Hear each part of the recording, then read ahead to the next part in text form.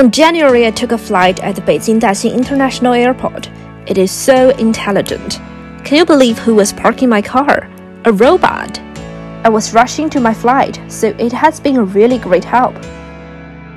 That time, I would never imagined that it was the only trip to the airport in 2020. As the COVID-19 spreads around the world, the nucleic acid testing has been put into spotlight. Is it unbearable, expensive, or difficult to get one? I took my test at our community. No queue, no pain, and totally for free. Next thing I want to know is that, am I negative? To find out how to get a testing result, I dig deep into a lab. Well, it's more like a tent. First thing is to wear protective clothes for the first time in my life. I can't breathe under the thick cover and was surrounded by suspected fluid samples. It was totally out of my comfort zone. Respect for all the staffs at the front line. And check this made in China automatic machine. It can process 192 samples in 40 minutes. That's why China can conduct the mass testing. And when looking back to the beginning of the outbreak, tech plays an important role. Can you believe that? With the help of artificial intelligence, it took only 14 days for Chinese scientists to get the full genetic sequence of the novel coronavirus.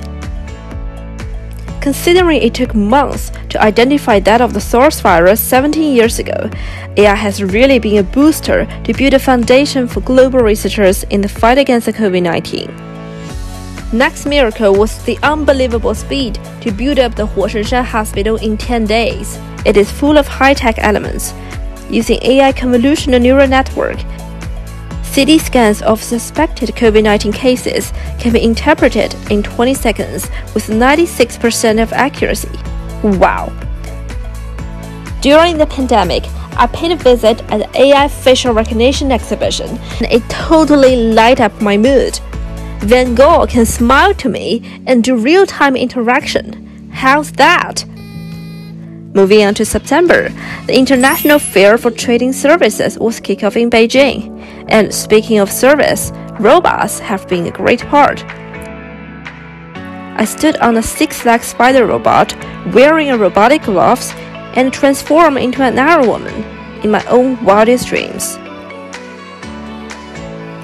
Next big fair is the World Internet Conference. In the beautiful Asian town of Wuzhen, it gathers the most cutting-edge tech in the world. Check this cutie. In the future, you can walk a robotic dog on streets and see that tiny spot far, far away. Using Huawei Mate 40, you can zoom in to see it so clearly as if it was by your hands. See that port? It is so high. And that's me, striving to climb up a 50 meters trampoline scaffold.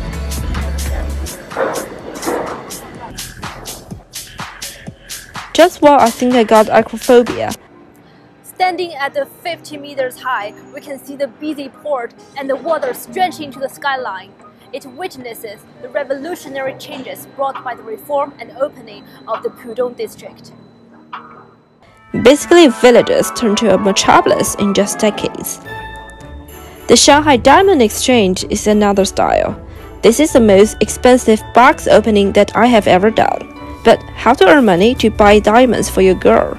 I paid a visit at the top global headhunting company to see how to get a decent job using big data tools. China's industrial structure is also upgrading. The Chang'e 5 trip to the moon is definitely something to cheer us up at the end of 2020. From bedtime Asian story at childhood to a modern high-tech live streaming news, that's what we call the Chinese dream.